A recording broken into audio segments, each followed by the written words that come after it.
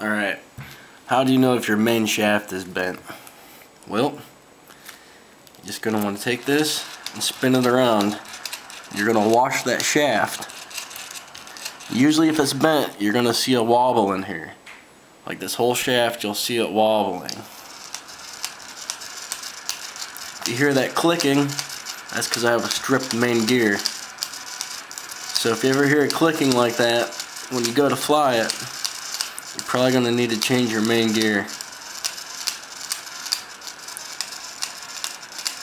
Now one thing I've noticed is if you watch the top right here, it's always going to look like it's wobbling.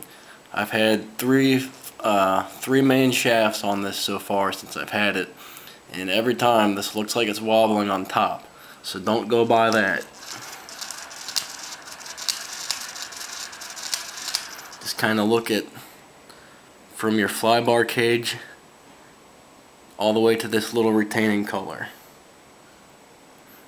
And if you see anything wobbling in there, then you probably have a bent main shaft.